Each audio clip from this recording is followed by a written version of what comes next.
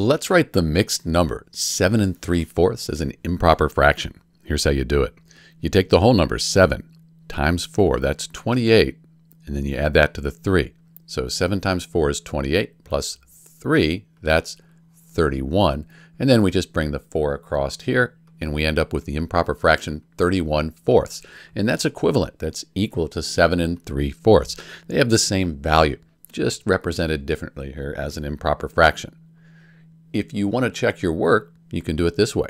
4 goes into 31. Let's see, 4 times 7, that's 28, and there'd be 3 left over. Bring the 4 across here, and we get 7 3/4.